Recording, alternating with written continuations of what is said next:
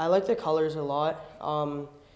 Definitely a change from our old ones, and I think it's a good change. I like the shorts, I like the jerseys. It's a fresh start and a new beginning for Center Wellington Minor Lacrosse this spring. The organization is now known as the Riverhawks, and Damien Ramirez can't wait to pull on his new threads. Ramirez moved in recent years to the Fergus area, and he says everyone with CWMLA was very welcoming. He will play for the U15 Riverhawks when the regular season gets going. Registration is open in all age divisions for both box and field lacrosse. Sign up now at CWMinorlacrosse.ca.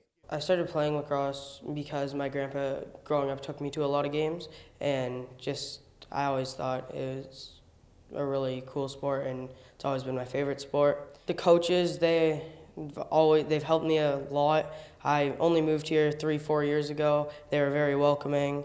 My first season here was a good season, and just kept wanting to play here.